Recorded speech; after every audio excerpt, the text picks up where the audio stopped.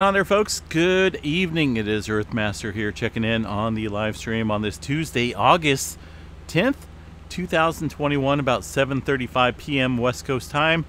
The latest quake, a 4.3 in a series of earthquakes here north of Japan, in an area where I've been kind of watching for quite a long time here for some significant release. We'll talk about that here in just a little bit.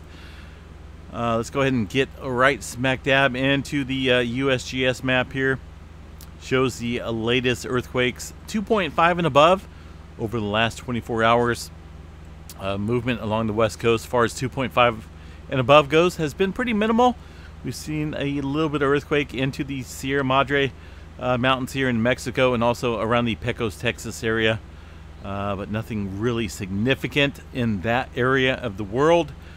Let's go ahead and check out the movement here along the Japan Trench and the Kamchatka Trench area. Quite a bit of movement. And we've seen some deep earthquake activity down dip downstream of this subduction zone. This is all new movement. This has been relatively quiet, a relatively quiet area over the last couple months. Of course, we did see that swarm of activity that kind of kicked off a earthquake watch in the Japan area, just here, just right along the Japan Trench. Had quite a few fives, quite a few fours. I think a 5.8 was the maximum magnitude in the in that swarm sequence there off the coast of Japan. That has since died down, and we're looking at well, some further movement up north, upstream here, but also down dip downstream of the subduction zone. So paying very close attention here to the trench area north of Japan. And if you watch my videos, I kind of pointed out here this bend to about right here south of Tokyo for a potential next megaquake. We'll see what happens here, but definitely seen some activity ramping up really really quickly over the last 24 hours there. Some movement into the area of Myanmar, right? Hopefully I pronounced that correctly. 4.8 today. Over the last 24 hours, some movement up into China as well, and also over here towards India area along this plate boundary. So seeing a little bit of movement here with a 3.6. Further up north into parts of Afghanistan, we're seeing a couple fours kicking off at some very, very deep levels, 170 kilometers and 266 kilometers. For that pair of earthquakes. There's some deep movement, right? Well inland. Mediterranean looking pretty quiet. We did have south of Yemen a little earthquake of 5.1, 10 kilometers along the this little fracture zone here. Pretty well defined, right? You can't get any well defined than that. Gulf of Aden. Some movement earlier today in the mid-Atlantic range in this little rift zone of 5.1.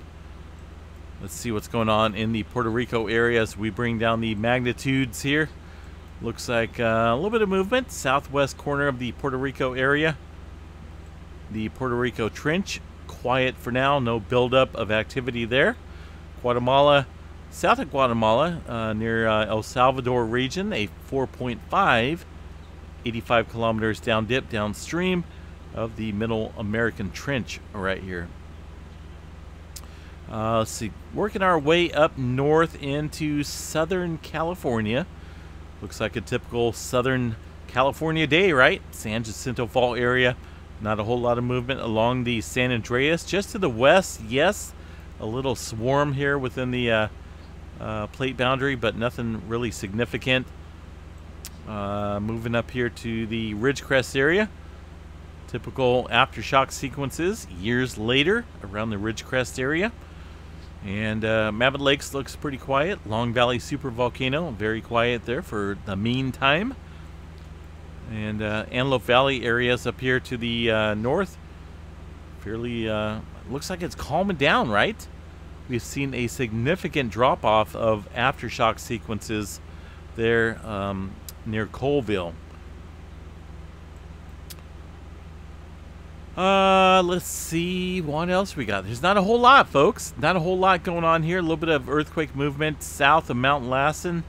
Little 1.6 near Mineral. Of course, the fire activity ramping up, heading into the Lassen Volcanic National Park area. Not good. Not good at all. Pacific Northwest. What do we got going on? A little bit of movement further, closer. I guess I could say closer to the Sawtooth Fault System here. That's this little line fracture zone here, a fault area that's capable of producing some mid-6s, maybe an upper 6.0 in the Idaho region. Historically, that is. Seen quite a few 2s built up over the last 24 hours in that region. Yellowstone National Park not looking too active, at least according to the USGS map here. And looking at the raw data from the seismograph stations. This is the overview of Yellowstone National Park, and their individual seismographs look pretty quiet. There's not a whole lot going on here, folks. No magma movement, no doom and gloom, right? I keep saying that. There's no doom and gloom at Yellowstone National Park. Everything's looking pretty average far as GPS data and gas emissions here in the park. Let's check out the tremor map here real quick. Movement into the northern end of the Cascadia, Vancouver Island, and also movement down to the south here in southern Oregon. 135 epicenters between the two locations. That shows slippage and tremor down dip downstream of the Juan de Fuca plate and the North American plate interaction there. Juan de Fuca plate subducting underneath the North American plate, of course adding tremendous strain and buildup upstream along the Cascadia megathrust subduction zone area. Let's see what else. There is a well, is it really a supernova? But there's a nova. This article was put out yesterday. A rare, unaided eye nova is visible in the sky. That means without binoculars, without a telescope, you can see a nova towards the southern end of the sky, which is pretty cool. I'm going to have to check this out tonight, pending the smoke is not super thick here in the valleys of California. Let's see here. What do we got? Looks like this thing is called a recurrent nova. It's rare in the whole Milky Way galaxy. Looks like only 7 star systems are known to produce such explosions. The last nova explosion was back in 2006, so it's been quite a few years. At a 5th magnitude star or visible image in the sky, the current outburst is visible to the unaided eye. Binoculars or telescope will allow you to see it with ease. Look south after sunset. I'll have to check that out a little bit later tonight, folks. So just a very quick special announcement. I am doing a brand new giveaway, and this giveaway includes cash. Now, who doesn't want cash, right? Who does not want cash? So over the past 10 years or so, I've been building up a pretty significant piggy bank. Piggy bank, right? We all had piggy banks as a kid, right? But this piggy bank is pretty big. It's really big. And I've been throwing quarters, dimes, nickels, pennies, all my pocket change into this thing for over the past 10 years. And I want to give it away.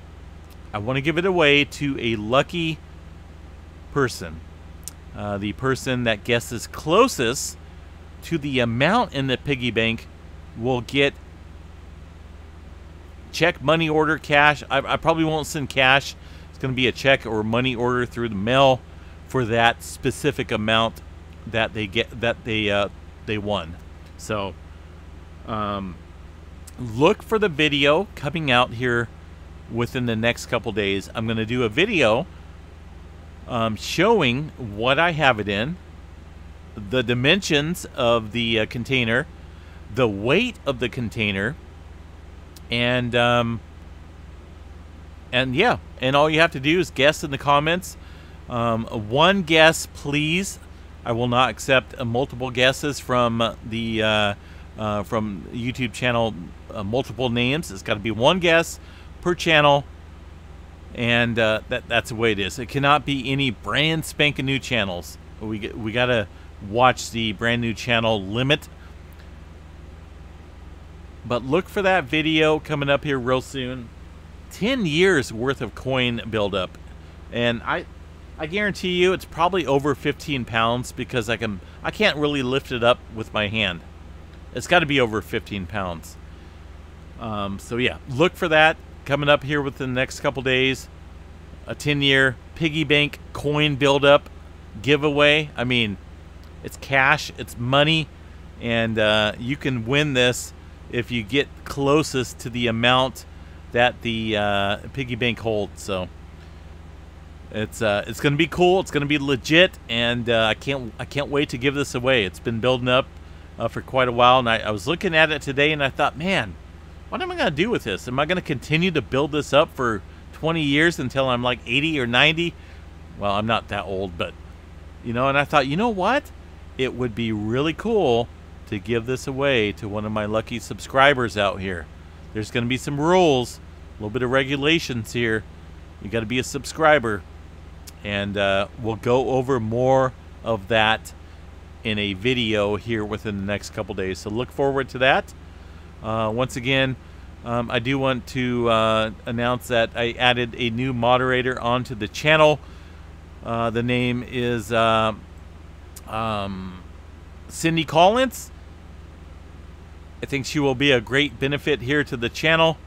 She's been recommended by quite a few folks. I got quite a few emails requesting that she be an added moderator here onto the channel. So I went ahead and did that. I think I made the right choice there. So welcome, Cindy Collins, to the channel. All right, folks. Yeah, man. I tell you what. I hope I'm able to see this Nova tonight. We'll see how it plays out. If I get some good pictures, I will post it up on my social media pages, and maybe even make a video here on the channel. We'll see how that plays out. So I think I covered everything. I don't know. I got to get to my barbecue. It's kind of cooking outside. Got you know me and my barbecues. I'm always barbecuing, and we got some barbecue tri-tip on the grill tonight. So we'll chat you guys in a little bit. Have a great night.